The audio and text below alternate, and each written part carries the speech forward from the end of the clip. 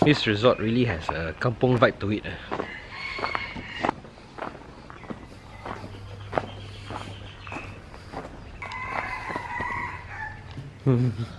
Simple breakfast for us. Bread and coffee, I guess.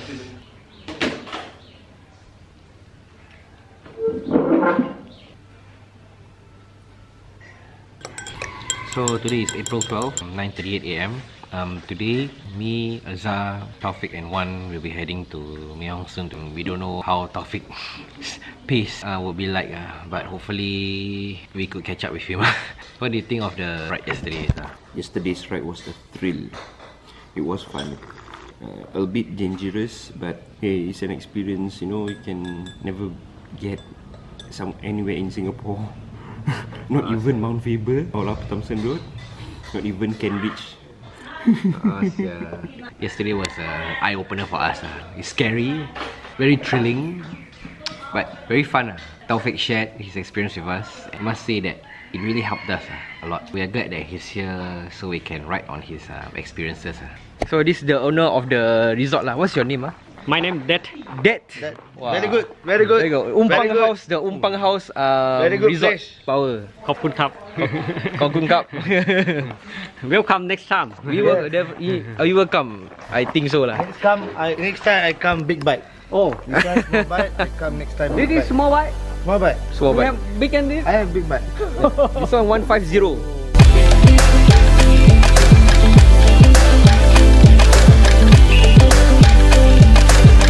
Okay, so we are now in the cafe at Umphang.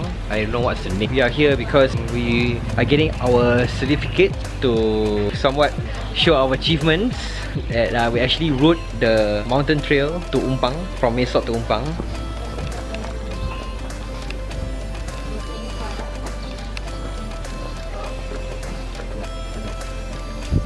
Oh ni Kau pernah last apa buat? fix eh? Dah. Alah, ada stiker lah. Oh, look at this. Ni cantik.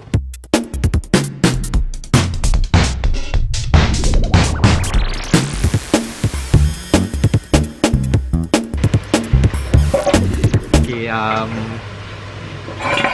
just want to share with you guys our certificate. We officially conquered the Mae Sot and Umphang trail. 1,219 curves along mountainous route. Yes, very mountainous. So as you can see, the video that I uploaded yesterday, it's really a thrilling experience, and we'll be doing it again later because we need to get out of this place. And there's only one way in and one way out. Hope for the best for us later because the weather is very hot right now. Anyway, Umphang is a very interesting place. It's a small village. Looks cozy. Looks very peaceful. It caters for ecotourism. And hopefully we will be back. So Taufik is just gonna continue on to Mae Hong Son from here, Umphang, which is like 800 plus kilometers.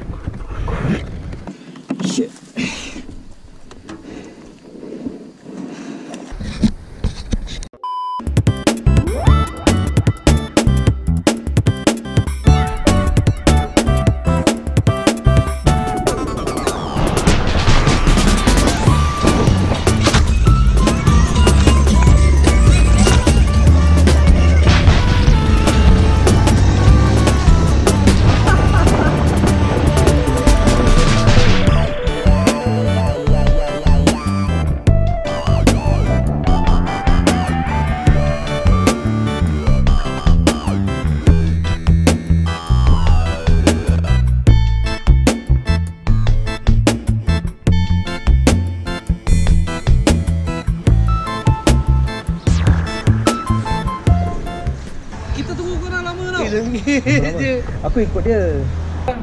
395. 395 to Mae Hong Son. Mae Hong Son. Direct. Can you make it? Can lah. I can. We make it in 4 hours time.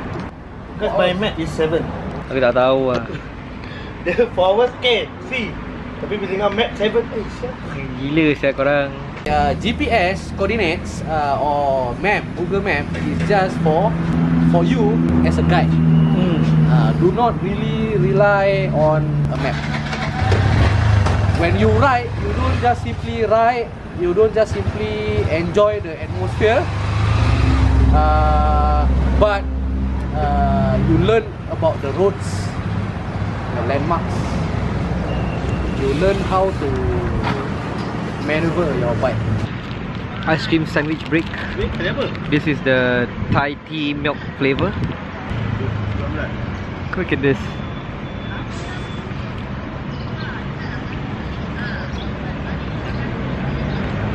Tastes like milk tea. You know, since I came to Thailand, I've yet to try out their Thai milk tea. We are riding to Mae Hong Son. Okay. So di mana motor ni akan bawa kita, di situlah kita berhenti. Selagi ada upaya kita boleh ride jauh, kita ride as much as we can. Kalau tak boleh, kita stop, kita relax. That's all. Ni yang leceh ni, aku nak kena taruh subtitle ni. Okay, we're making a move now.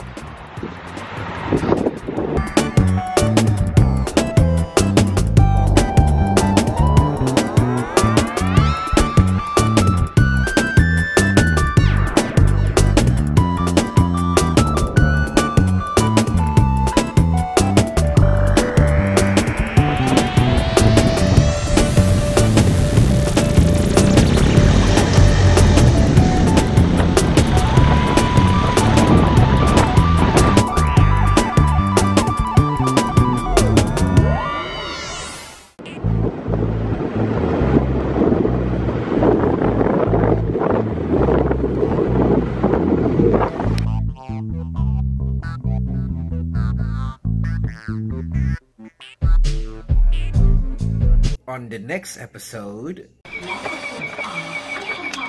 So lift up the pump. Okay. Put the nozzle inside your tank and press the green button. And it will start. Cukup tak 200 kilo tu? Main lagu saya, tak boleh angkat saya. So yeah, at Mae Saryang, stopping by a 7-Eleven for a while.